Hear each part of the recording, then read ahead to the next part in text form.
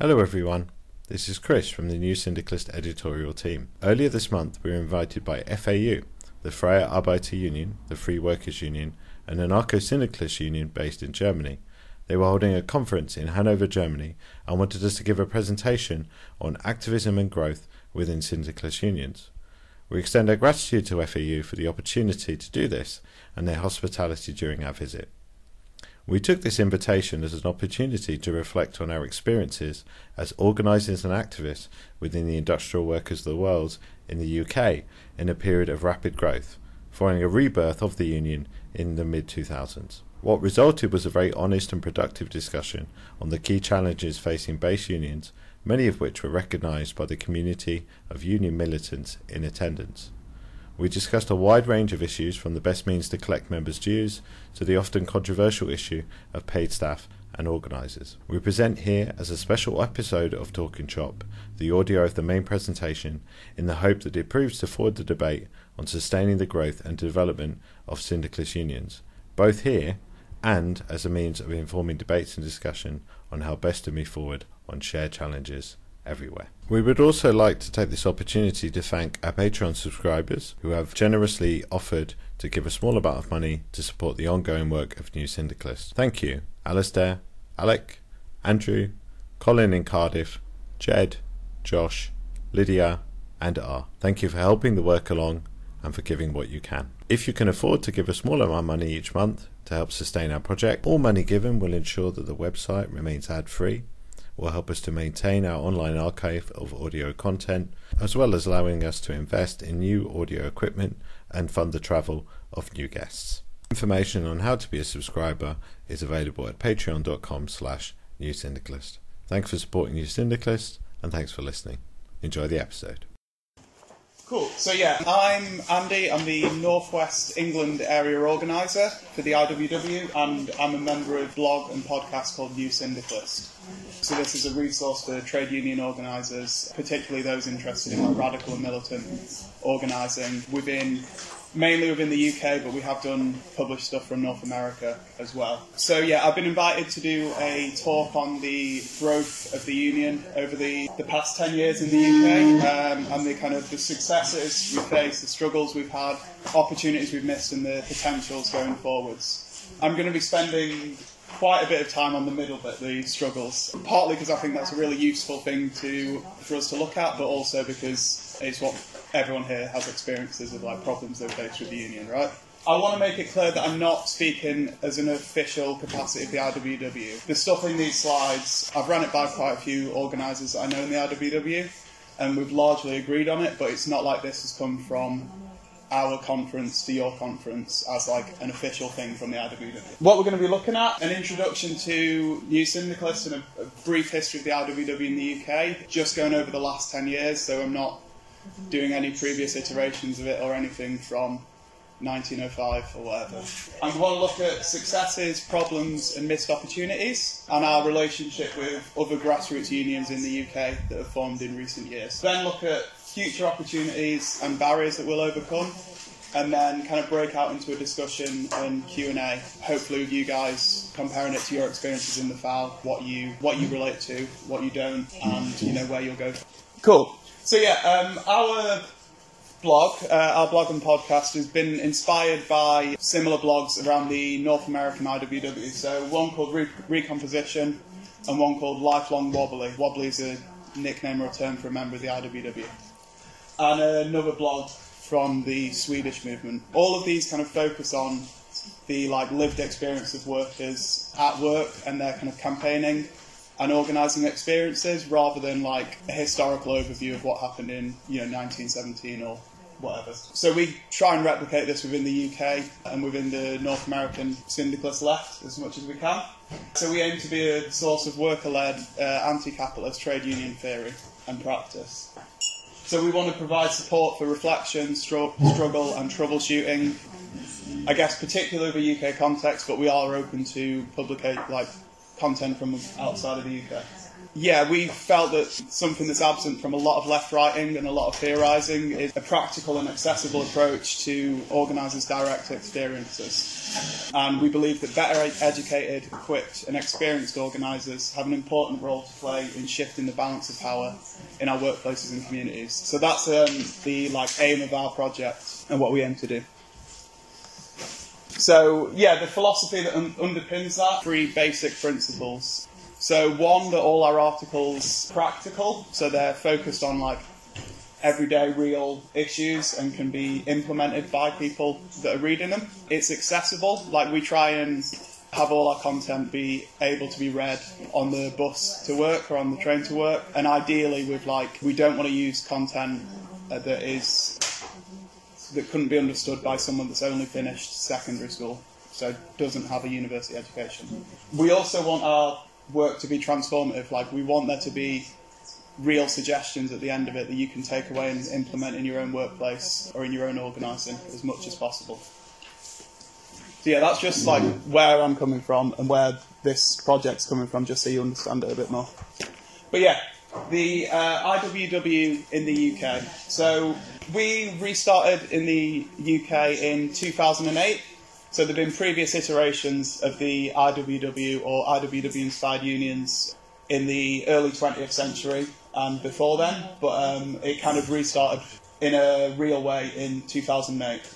So for the kind of first 3 or 4 years of it, it was predominantly a network of militants in TUC, so the mainstream trade union Congress Confederation, and all of the organising that we were doing was done.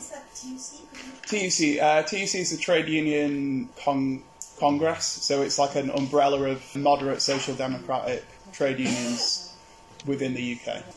Yeah, in 2011 our kind of organising stepped up in a big way, and we actually had campaigns in workplaces as the IWW rather than as another union done by it, but led by the IWW. So our big campaigns then were the Pizza Hut Workers Union, so we were organising stores predominantly in Sheffield and Yorkshire, but also around the UK, winning a 20p rise for all delivery drivers working for Pizza Hut, and John Lewis Cleaners campaign, which is John Lewis is a department store in the UK, and that was kind of where the start of the London Cleaners movement that some of you may be aware of or may have seen. From 2011 to kind of present, we've been doing a lot of direct action casework in hospitality. So someone who works in a bar, works in a restaurant, and doesn't get paid enough or hasn't been paid for the shifts they've worked or whatever, will often contact one of our branches and we'll resolve that either through strongly worded letters or through strongly held pickets outside the shops.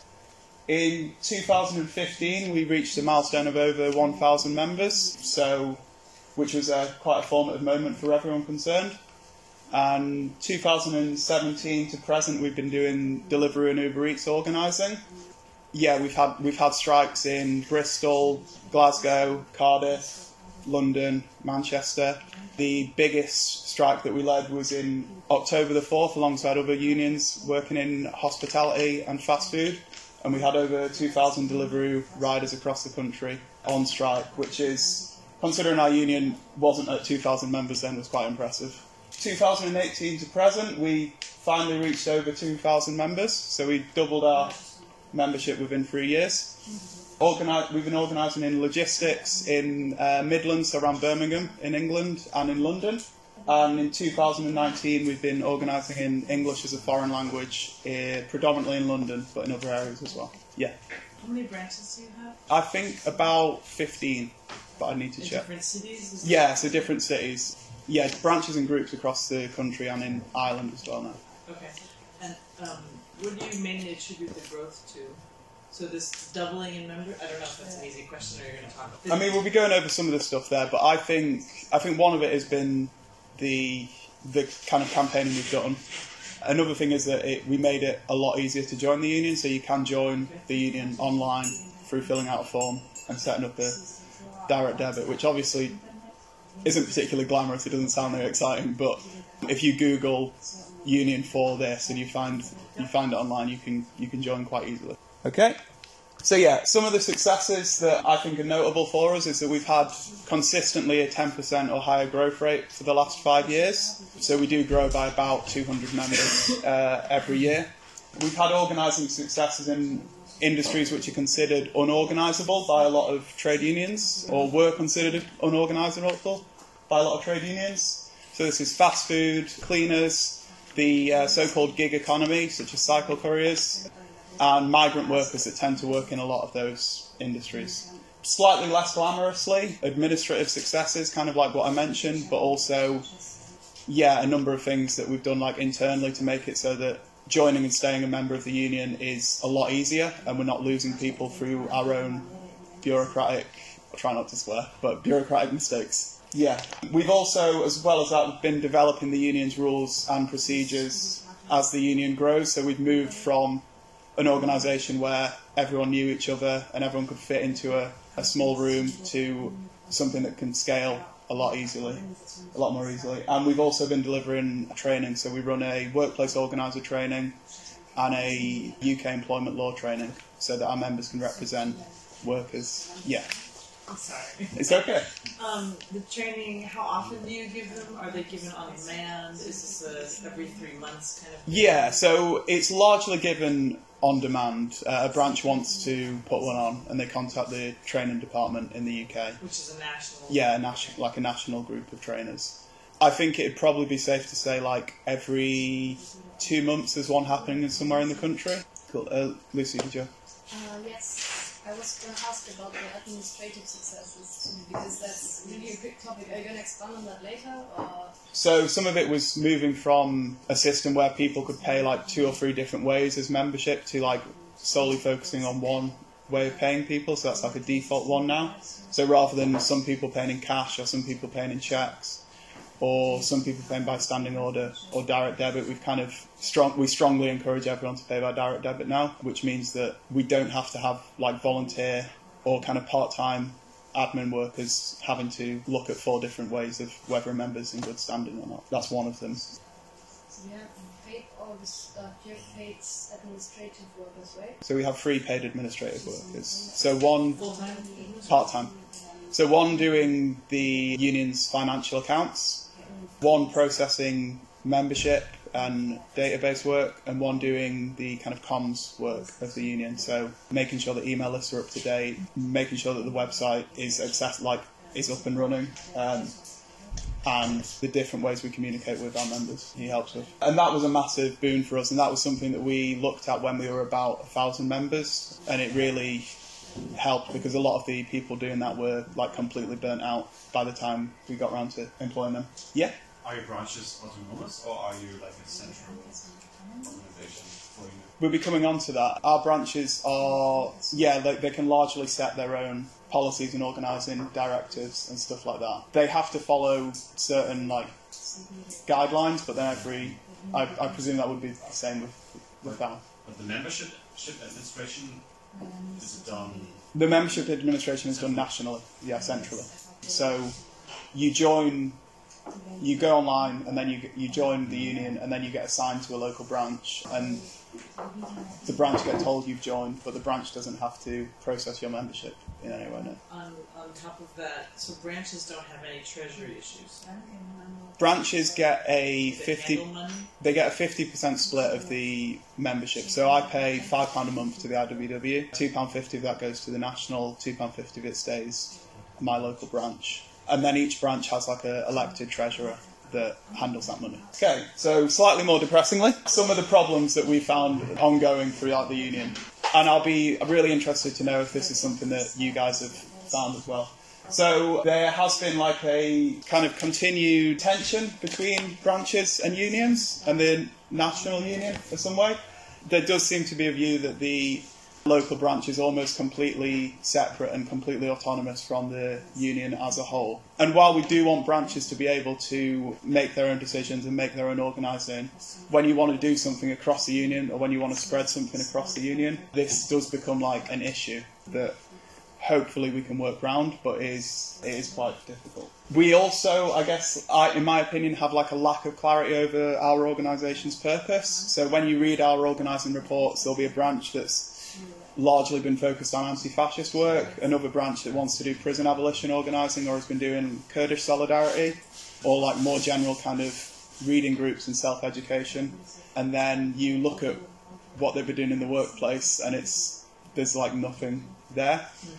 And obviously like everyone in this room views unions as a vehicle for like positive social change, but we do understand that happens through the workplace as much as anywhere else, and it's a bit of a mixed message when you join a union expecting it to be focused on workplace issues, and then you see that its active members have been doing Kurdish solidarity work instead of trade union work.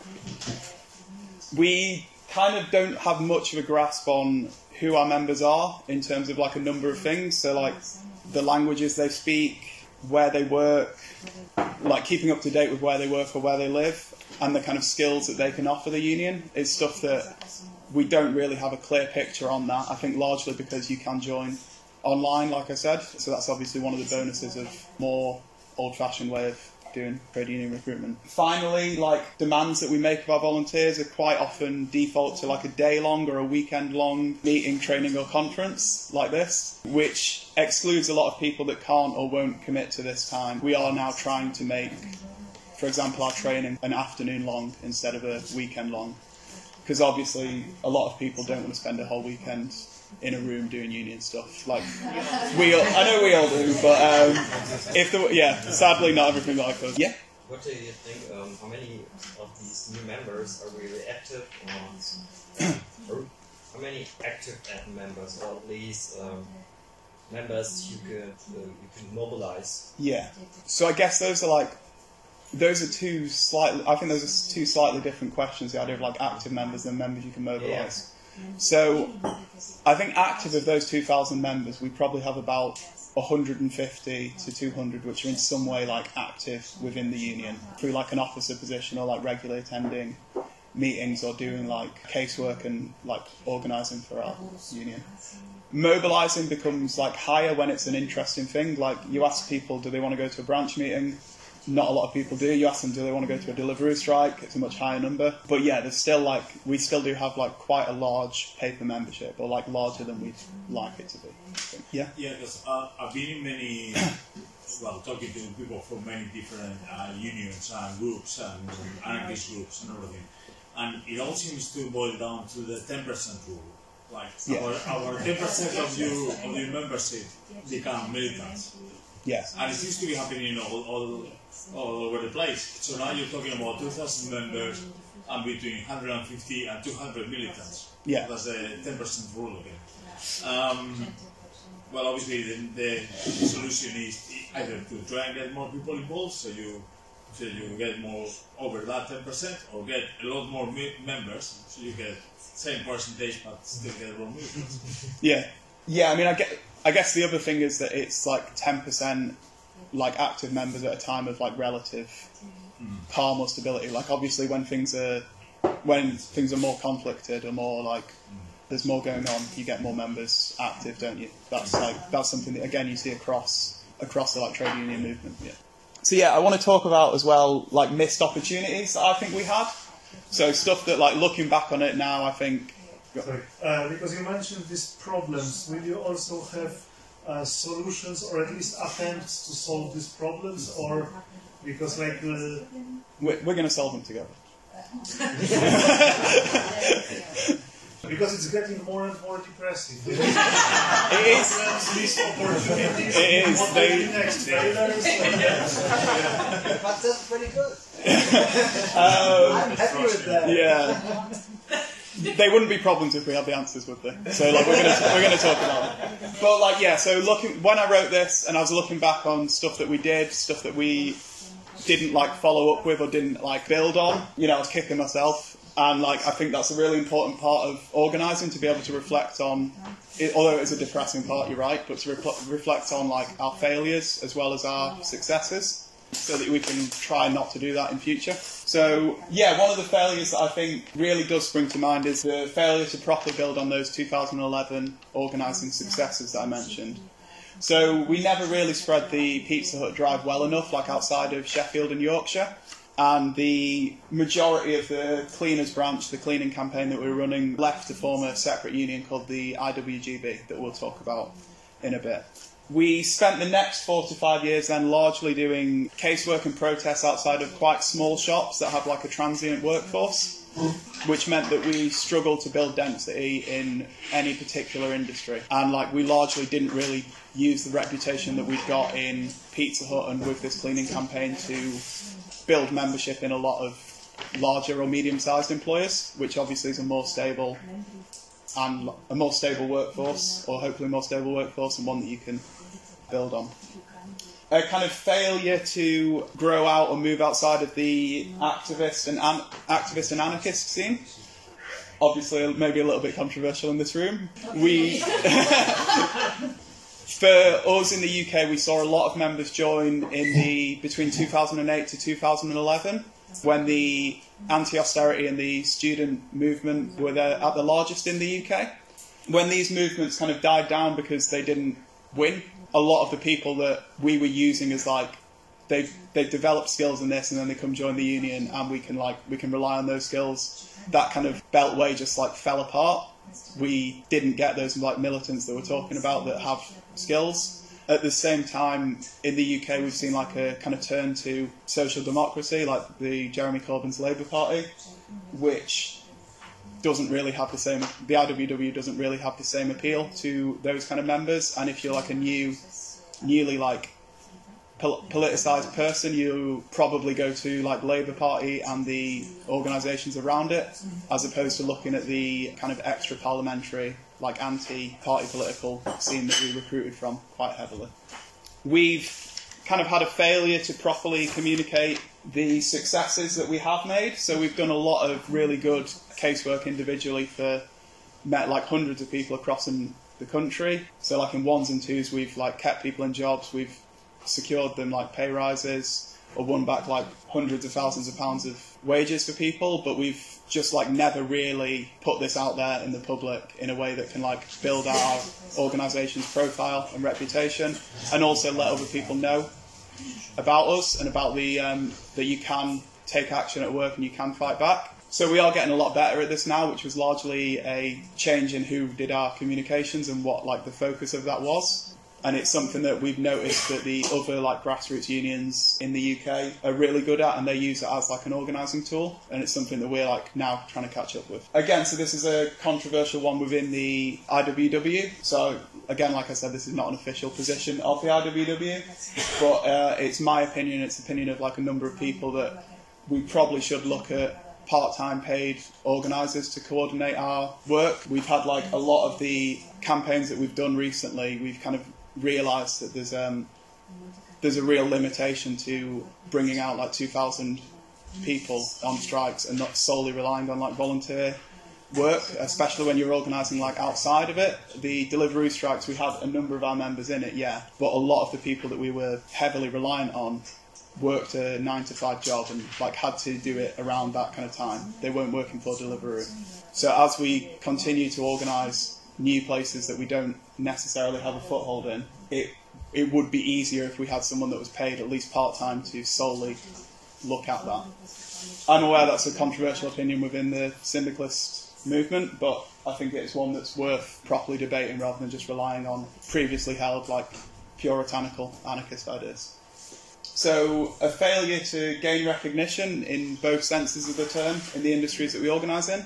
So within the UK, if you have over 50% of a workforce, you can go for a recognition agreement with the company, which means that when the company tries to change conditions, it has to sit down and negotiate with the union. 15%. Yeah, so you have to have 50% of the bargaining unit. We've attempted this in a number of places, and we haven't yet managed to get that recognition agreement.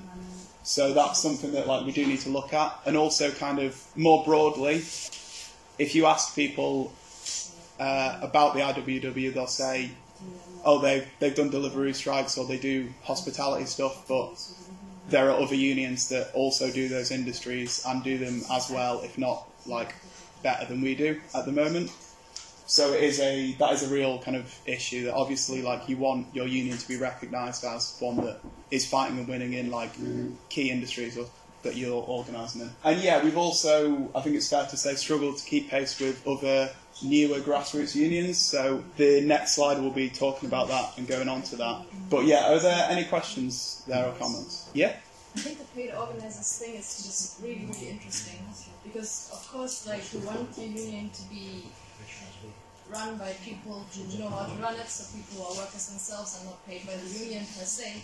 But at the same time, it's just so much work. Like, as a really active organizer, you sit 10 hours in your free time doing the union stuff and settling everything. And I would just like to know, like, is it worth it? How can we get there? Like, do you know maybe how much this costs the union? Like, to pay 3 people for part-time to do administrative work? I don't. They're not paid minimum wage. The sneaky comment there. They're not. They're paid a living wage. Thank you very much. We employ 3 people on 15 hours a week. What I think is, it was £10 an hour when it started off. It might have gone up with inflation. So I guess that answers your question there of roughly £500 a week. Yeah. I don't know that in euros. I think it's probably the same. Yeah. You still didn't try it out, right? With paid organisers? No, we haven't tried with paid organisers. Yeah, because I had a conversation with the organizer collective, and they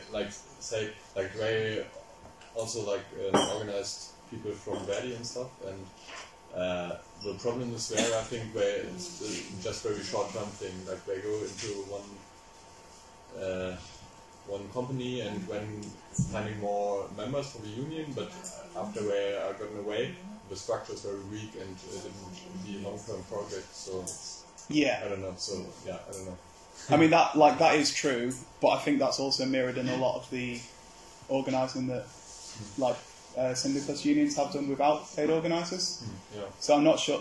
It's definitely a problem, and it's maybe more of something that you would see with paid organisers than not. But being able to sustain and maintain a presence in a workforce is one that a number of unions like ours have struggled with, independently of whether they've had people spending a certain amount of time on it. Yeah? I have a question about the last point. What's your relation to the IWGB, I think? I'm a bit confused. Were they part of the IWGB? Yeah, so the next slide we will be going over the different ones in more depth. So, yeah. I didn't understand why you failed to gain this recognition, because I understood that you earn more than 50% in some companies. Yeah, so you have to get 50%, and then you have to sit down and negotiate with the company over what that recognition agreement will look like and what it'll cover. Yeah. When we've got to that stage, they have decided to recognise another union other than ours. That has been one of the problems. I mean, there's also been the problem that we don't have a lot of places where we have over 50% majority. In a number of the ones where we have, it's been another union has been given a what we call a sweetheart deal. So they've been given access to this company when they promise a less militant, or they think it'll be a less militant and easier. But they have the other 50% then? So 100% of the workforce is unionized, but just in 2 different unions? No. Oh, no. It's an honest question. Okay, you can. So a company can voluntarily enter into a recognition agreement with anyone, and then you get in a really spurious legal battle between 2 companies, and we're a union of 2,000 people. They're a union of I didn't realize they could do it without. Yeah. All right. Cool. So they make a deal with the trade union that doesn't have any union members in the company? Or doesn't have a majority, but may have some members. But they need to have at least a couple of members, right? Or I'm not sure. Potentially not. But yeah. So looking at the other grassroots unions within the UK. So I've largely picked ones here in some way related to the IWW. There are other small independent trade unions within the UK, but these are the largest of those and the most popular, and ones that I thought people here would want to know about. So I've done them alphabetically, so there's no reason why which one we're starting with. One of the unions in the UK is an organisation called Acorn, which is a tenant/community union, so for those people who rent their houses rather than own them.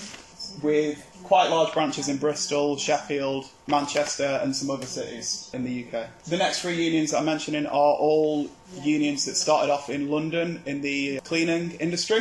So one called CIWU, which is Cleaners and Allied Industries Workers Union. One called the IWGB, Independent Workers of Great Britain, which started out as a cleaners union in London and is now organised other industries, so care work and Deliveroo and Uber drivers. This union uses a lot of media pressure in its campaigns as well as pursuing interesting legal cases. So one's over whether this worker is self-employed or whether they're not, and that gets them a lot of press attention through that. The UVW, which is a similar union to the IWGB, and again they started as a cleaners union in London, and it organises other industries, but at the moment solely in London.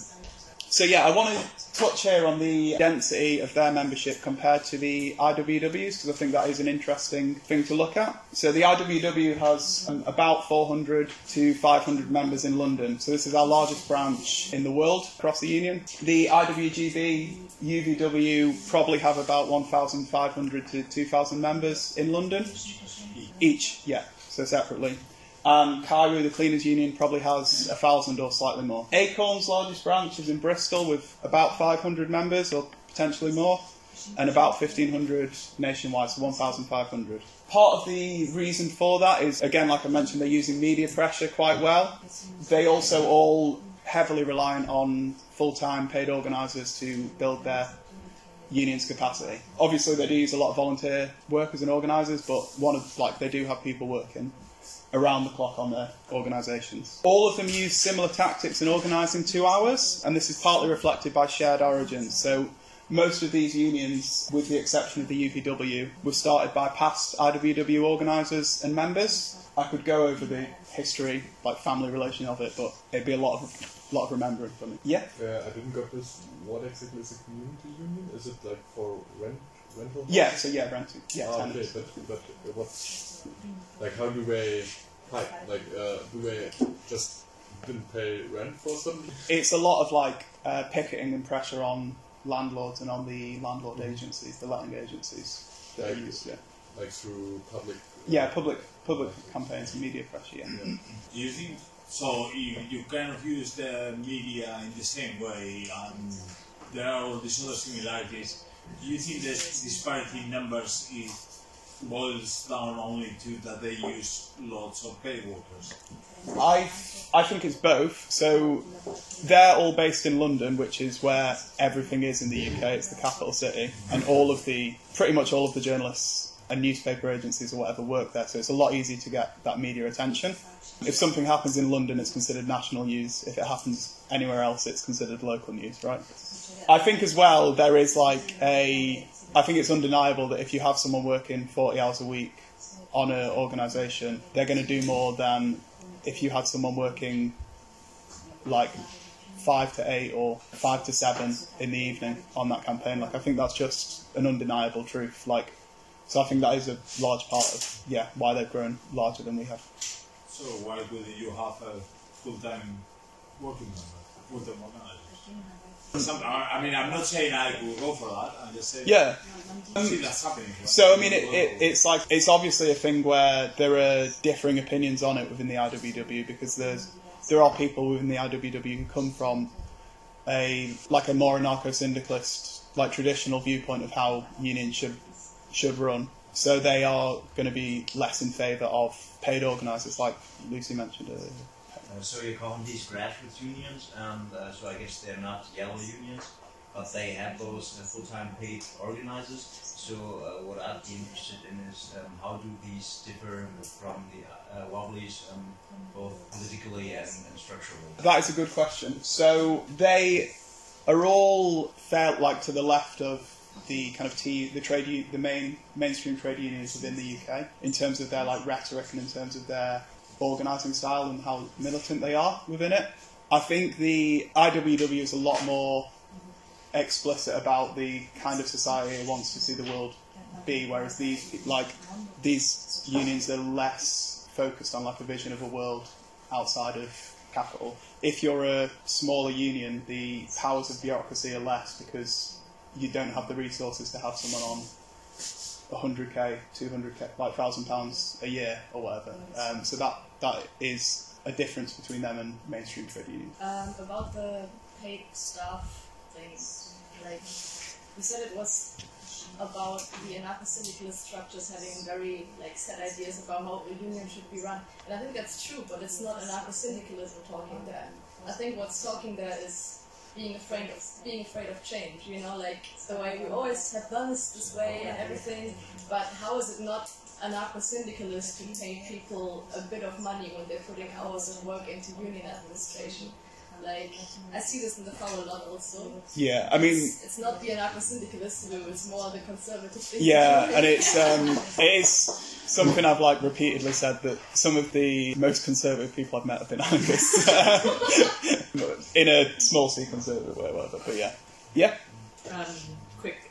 Do you work with these unions, or kind of do you see them as competitors? I kind of feel like through the presentation it's like we're competing with these guys, but could you... Yeah, I guess that's because of the way I've framed it as we have all these problems, here are these other unions, which I guess that the narrative I've done there gives that impression. Okay. We work with the IWGB on Deliveroo organising, and we did, in the Manchester Delivery strikes that I organised, the IWGB brought their members out in a couple of other cities across the UK in support, which was really helpful.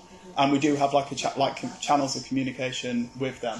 And then we will go along to the other unions strikes and demonstrations where relevant. So it's the phrase that's often used is they're sister unions of ours. And obviously anyone here who has brothers and sisters knows that sometimes you get on and sometimes you... I have just one last comment. Yeah. I think the biggest thing, you kind of touched on this as well, these aren't revolutionary unions, meaning they don't have long-term revolutionary social goals. Yeah, right? That's true. That's the biggest difference I see. And then that there is a difference between hiring administrative workers and hiring organizers, which obviously the IWW has seen, not stupidly, because you could hiring admin workers is different than hiring someone to go in and organize workers. Yeah. I think that it deserves a discussion, I agree with you.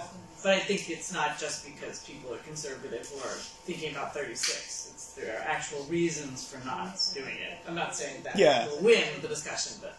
Yeah, I think when I framed it in the slide as experimenting with, I don't think we should go full in, pay someone 40 hours a week permanently forever. I don't think that would be sensible. We should look at it as part-time or have a time frame on when we want to review it or something like that. I think it's possible that in the future some of these unions and your unions might merge. I wouldn't rule it out. I think there's potential for some of them to merge or have a closer relationship within them. Like I said, there are reasons why there are 3 separate cleaners unions in London that might also give you an answer there, but I can't speak to that particularly well. The barriers that I see the IWW looking at in the future, I've kind of said them throughout this, but there's minimal concentration of power in any industry or workplace. I think with the exception of Deliveroo, there's very few medium-sized or large companies that we could have a significant impact on at the moment, which obviously as militant trade unionists we understand the withdrawal of labour and the impact that has as something that can change society, and we don't currently have that, so that is a barrier to us. The current IWW campaigns that we run are, again, particularly small compared to the working class as a whole. So, our membership is at 2,000 members, which is really good, but there's 60 million people in the UK. And staffing and scope, we have 3 paid administrative workers, and our volunteer staff is, again, we said, it's 10% of our membership, spread out across 4 countries, which isn't ideal. And finally we have a lack of strategic direction. So there aren't industries that we think in 5 years' time we want to have recognition agreements with or strong density within these workplaces. We take anything we can get, which is a strength and it is a weakness, because it means that it's quite hard to focus on what we're doing and get resources done for those kind of campaigns well. and then I'll talk about some of the positives, because it's very late in the afternoon and all I'm doing is depressing you. For all that I've said there, we do repeatedly punch above our weight. There's very few other unions that can say that they brought out the equivalent of their entire membership on strike in the last year, like we can with the October the 4th demo. We are now getting a lot more media coverage because of that. We are winning more victories because of that. Fast food workers, couriers and cleaners, we still have organising drives and membership within all of those industries. We've got a membership that mainstream trade unions would kill for. We are active. Most of our members are considerably younger than the average trade unionist in the UK, and our membership is dramatically more diverse in terms of where it works and its general identities and stuff like that. So are there any questions there? Yeah? Is it true that they would kill for that? Because I think they only care about numbers and they don't care who it is. Yeah. Say they would kill for them. I don't maybe be slightly cynical there. Well, I think that is fair, but I think if you look at the statistics of trade unions within the UK, I don't know what it's like in Germany. The average member of a trade union is 10 years away from retirement. So it's away from what? 10 years away from retirement. So they're in their late 50s, mid to late 50s. So obviously that, if you are a trade union organiser or an officer looking at that, you would prefer membership in the 20s and 30s, right? So I think that is a fair point. Yeah? A question, because you said you're dramatically more diverse. Does it also include people with migrating people, migrants, and also POC people or anything? Or? Yeah, so that's largely in London is where our highest number of migrant workers and members are, and that's also just because there's a lot more people in London, and as a migrant to the country you go there first and then you realise it's horrible and you go somewhere else. But I'm not giving you a very good impression of London, but I refuse to. I'm from Manchester. Right. Yeah, so I think that so in the casework I've done for migrant workers, a lot of them have said to me, I didn't know there were unions in this country. This is amazing. So that does kind of tell you something about how the UK is viewed by a lot of apolitical migrants, people who have just come here for jobs rather than to come to study or come to.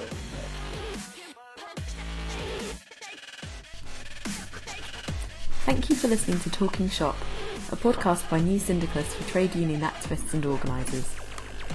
If you'd like to listen to previous episodes or review our other content, please check out our website, newsyndicalist.org. You can also keep updated on future episodes through subscribing to our podcast via Acast, iTunes or Stitcher. While you're there, why not leave us a review to help us find more people like yourself?